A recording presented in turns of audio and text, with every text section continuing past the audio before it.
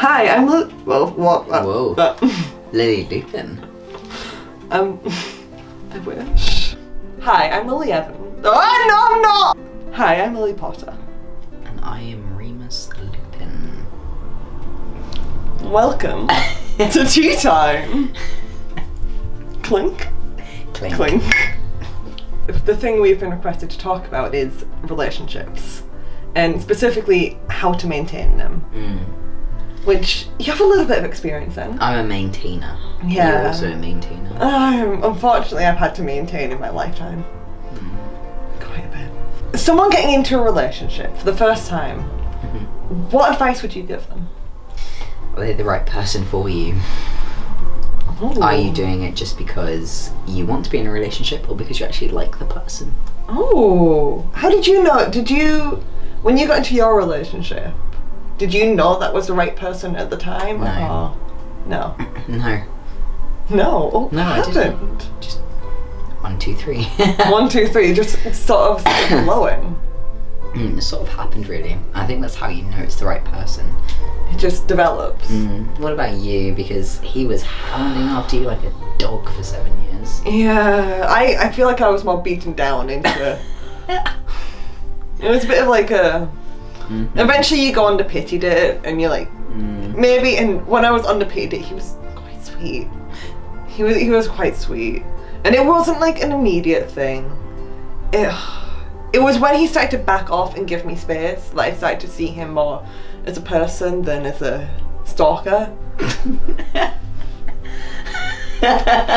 Yeah, he was a stalker. A little bit. But teenage boys, right? Teenagers, no, I don't think there's any healthy teenage relationship, really.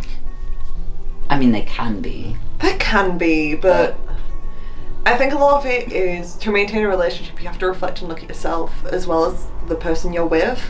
Because as much as that person can improve and you can see their flaws, you need to look at yourself and see, alright, so what can I do to improve as well?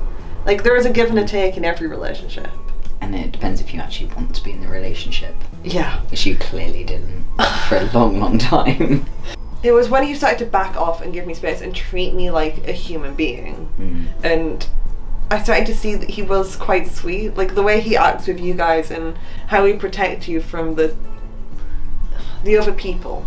He dropped the facade. Yeah, he stopped trying to be something he wasn't. Maybe that's the advice that we give.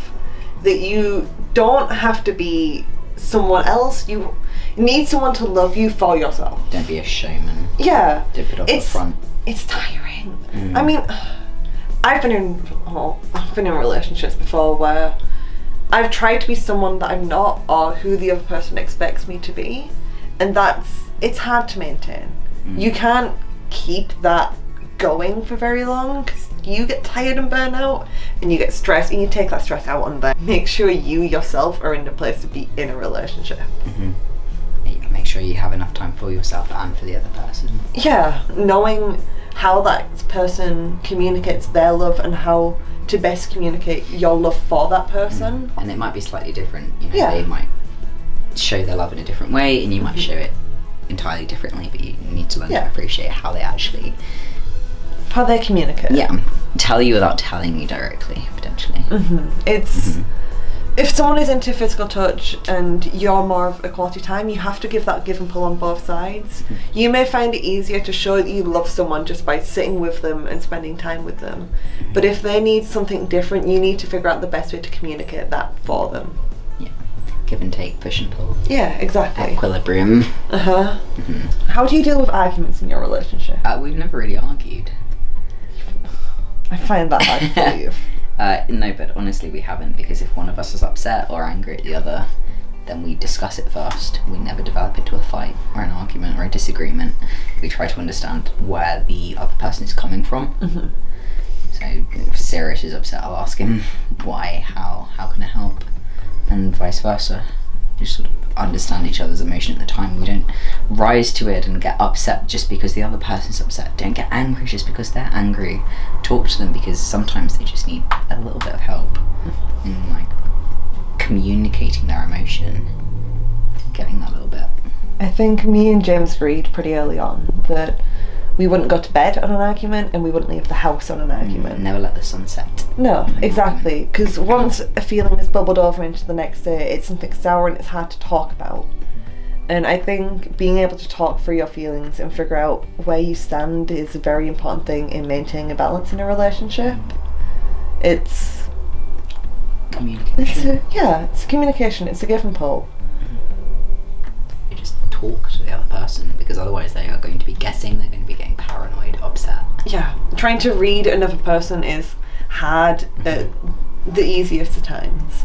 Yes. When it's someone that you care deeply about and you don't want to upset and you're trying to guess their feelings, you're going to get 10 steps ahead and end up putting a foot wrong because you're trying to figure out where your feet should be. And you're going to make an assumption, it might be right, but it might be wrong. It's normally wrong. It's normally wrong.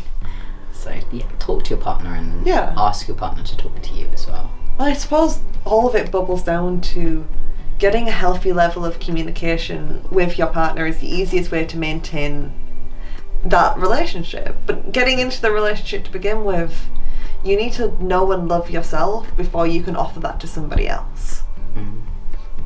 And if there's anything you don't like about yourself, if your partner knows, that helps. And you tell them. Yeah, honestly. You don't let that build up inside you as a negative emotion. Listen to your friends as well. And sometimes your friends can see when something is wrong. If you're in an unhealthy relationship, the people that care about you most. Don't let your partner be the only person you talk to, because that's in itself, that isn't healthy. To have a wider support network, even if it's your family, even if it's just someone else. If you're with a partner, it's a partnership. It's two people. You can't run it just by yourself, they can't run it by themselves. And if it seems very one-sided, you need to address that one way or another. 100% yes. You do live with James Potter. I live my sure the list is extraordinary circumstances. My therapist hears about them all regularly. That's actually a good point, actually. I think the best way to improve your relationship with somebody else, I've said this already, but it is to reflect on yourself and how you can change and be clear on that with your partner. Need to open a conversation of, is there anything I can do to help you? Is there anything I can do to communicate better? Is there anything I can do to make you feel more loved? Is there anything that you need from me? But in the same time, you have to be able to ask, are you able to do this thing for me? Can you do this for me? Yeah. Can you support me because I've supported you? Yeah, exactly. One partner might be more of an emotional talker who's going to bring their feelings up more and talk through them more, and they are more inclined to do that. Whereas another partner may be more into the physical side of things and may initiate more like physical touch or anything like that. But you'll find that between the two of you, you'll never hit 50-50. But you'll hit a balance that works. It's constantly moving, maybe like that as well. And it also depends on the mood, like the situation at the time. Someone might be more upset, someone might be happier. Yeah, exactly. It's always constantly moving. It's important to try and see from their perspective without assuming their perspective. Don't constantly take. Or don't constantly give. Yes.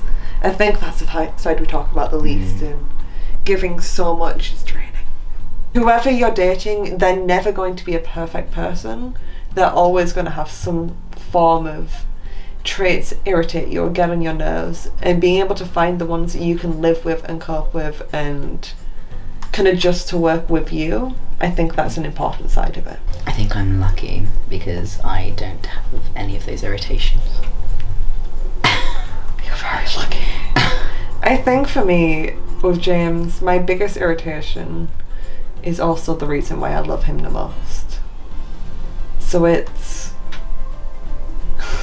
he drives me up the wall, but the same like chaotic energy that drives me insane is fueled by the love and the passion and the joy that made me fall for him in the end. The craziness. Yeah. Being okay with some negative traits is fine. Just make sure it's not too many. I think that's the thing of every relationship is different, but as long as you are not compromising yourself and your partner is not compromising themselves either, that's the most important thing. I would say that's a pretty good analysis. So if you are unhappy with anything, talk about it. Yeah. And hope that the amends can be made. So that's it. Maintain a relationship, communicate, Don't keep secrets. and just be yourself. Yeah. Clink. Clink. Stay magical. Stay magical.